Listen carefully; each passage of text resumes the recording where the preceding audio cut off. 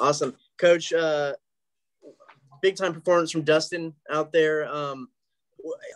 My question is, if you look at his 2 seasons before this one, high of 4 strikeouts. Now he's going 8, 9, 14. What was the difference from last season to this season, or the last 2 seasons, that really honed in on his ability to punch guys out himself? I've been asked that quite a bit here the first month of the season, and Dustin's the same pitcher he's always been. He's just really grown up and matured and is owning a routine, and he's very consistent in his actions each and every day as far as his preparation going into each week, and that's the difference. I mean, his stuff is the same. Certainly, he's more comfortable on the mound and in this environment, and just by being here, but he's just grown up, and he's the same talent he was as a freshman. He's just made a decision to be on a mission of excellence in everything that he does on and off the field, and certainly in his routine here each week. Today, in particular with this game, what was working for him the best, and what did you see out of him in this performance?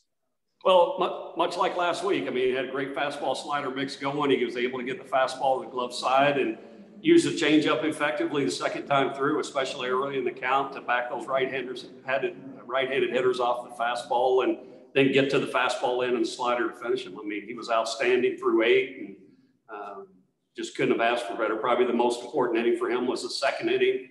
First and third, 1 out, and they had a chance to grab the early momentum, and he punches 2 guys out to get off the field. We come in and immediately score and tack on again in the third. And I just don't think the score is indicative of how close that game was. It was a Friday night fight, and we certainly won the fourth quarter, scored in the 6th, 7th, and 8th to put the game away.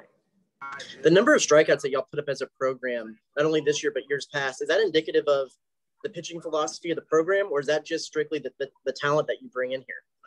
I think it's the talent, and Coach Seeley does such a great job identifying guys that fit what we want to do and how we want to go about our business on the mound, and to me, Coach Seeley gets all the credit for that. And then how important was it?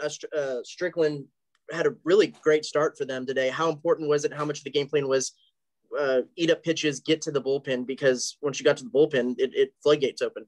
That was huge. He had a great start 2 weeks ago against Florida, and he's certainly talented, low to mid-90s with a really good slider and feel for his change. And we did take a lot of pitches from him in the first 3 innings, and he kind of got the reset button. He had single-digit pitches in the 4th inning, and then he was about to get through a quick 5th, and just like that, we had 2 guys take 10 pitches from him with 2 outs. I know we didn't come away with anything at that point, but we took an extra 10 pitches from him when he was about to go single digits again in that inning.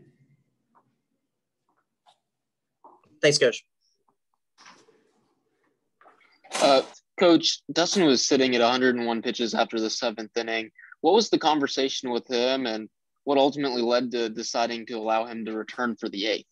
Just where we were in the lineup. They had the lefts coming up. It was 8-9-1, the right-left switch, and rather than burn a left-hander in the bullpen for that inning, we really wanted to let him go back out. He was done.